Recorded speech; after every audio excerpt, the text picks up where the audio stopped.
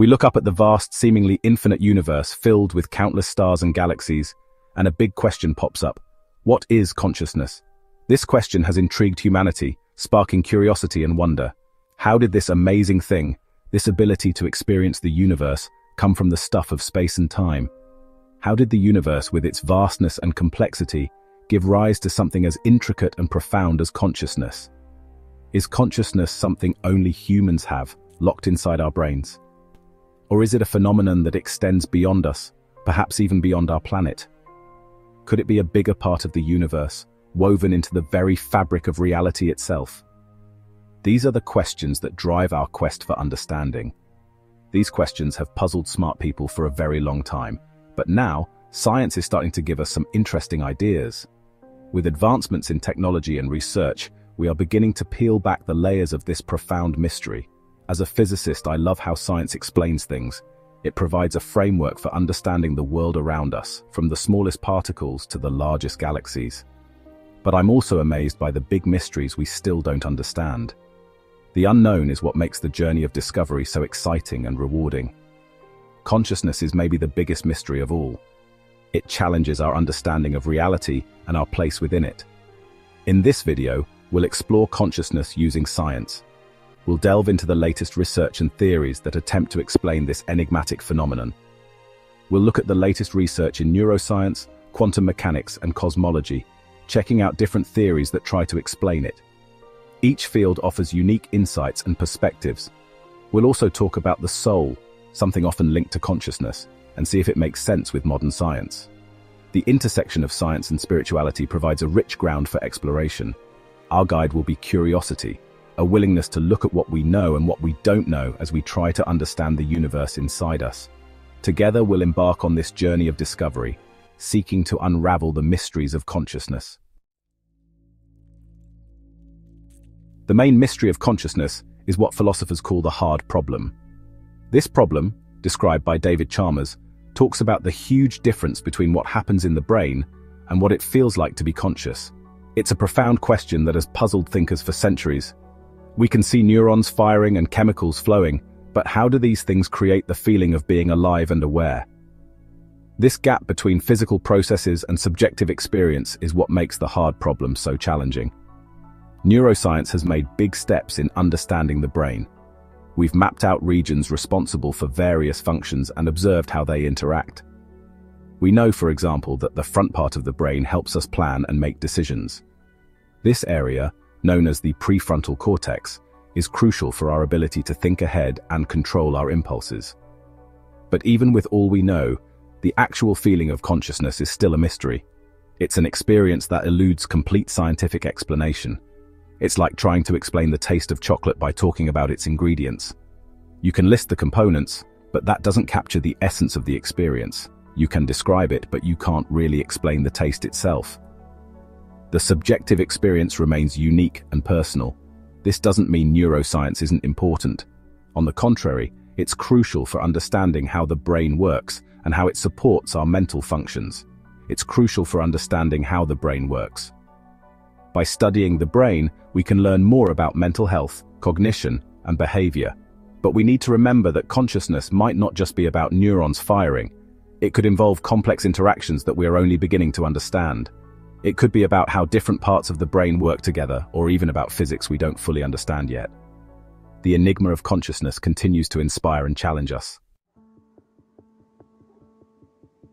Because consciousness is so mysterious, some people think it might be connected to quantum mechanics, the science of tiny particles.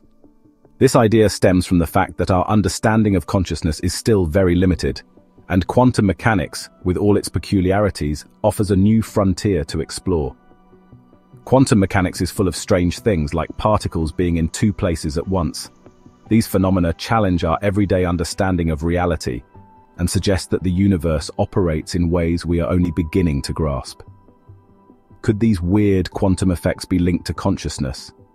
This question has intrigued scientists and philosophers alike, leading to various theories and debates. One scientist who thinks so is Roger Penrose.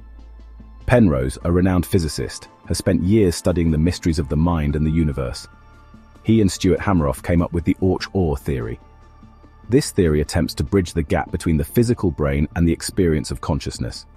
This theory says that tiny structures inside brain cells could act like tiny computers, doing things normal physics can't explain. These structures, known as microtubules, might be the key to understanding how consciousness arises. They think these tiny computers could be where consciousness comes from. If true, this would revolutionize our understanding of the mind and its connection to the physical world. While this is interesting, the Or theory has some problems. Critics argue that the theory lacks empirical evidence and that the proposed mechanisms are not well understood. One big problem is that quantum effects are very delicate and disappear quickly in the warm, wet environment of the brain. This makes it difficult to see how they could play a significant role in brain function.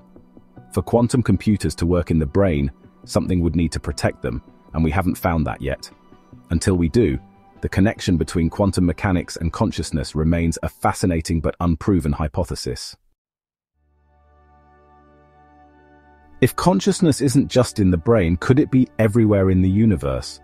This is the idea of Panpsychism, which says that everything, even tiny particles and stars, has some kind of basic consciousness, much simpler than ours. Panpsychism might sound strange, but some scientists and philosophers are starting to like it.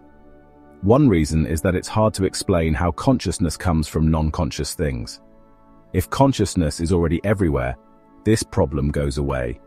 It's not something that appears, it's just there. Another reason comes from integrated information theory. This theory says that anything with integrated information has consciousness. The more integrated information, the more consciousness. This theory doesn't need a specific thing for consciousness to exist in. It could be in anything complex enough. Life, death, and the persistence of information. Consciousness is connected to the mysteries of life and death. What happens to our consciousness when we die? Does it disappear, or does it continue in some way, maybe as a soul or a pattern of information? Science says that consciousness is linked to the brain. When the brain dies, everything stops, including consciousness. There's no scientific proof that consciousness can survive brain death. But just because we haven't found proof doesn't mean it doesn't exist. We might never be able to prove or disprove the existence of a soul or an afterlife. These questions might be beyond science, belonging to philosophy, spirituality, and personal beliefs. Now let's talk about Brian Cox's views, a voice of wonder and skepticism. As a physicist, he has always been amazed by the universe, but he also believes in using evidence and science to understand things. As he has stated previously, when it comes to consciousness, I'm open to ideas, but also skeptical. I find the idea of a quantum soul or a panpsychic universe interesting, but there's no scientific evidence for them. Big claims need big proof, and we don't have that yet. This doesn't mean we should ignore these ideas. Science is about discovering new things, and what seems impossible today might be normal tomorrow. But it's important to know the difference between guesses and proven science. We shouldn't say something is supernatural just because we don't understand it scientifically yet.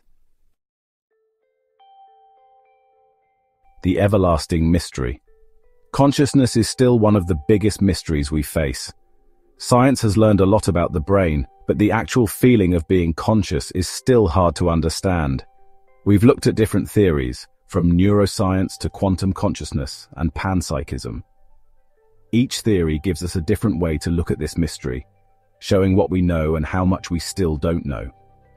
The idea of a soul, often linked to consciousness, is also still being debated. Science can't prove or disprove the existence of a soul, but it helps us understand how the brain creates consciousness and what we can know about what happens after death.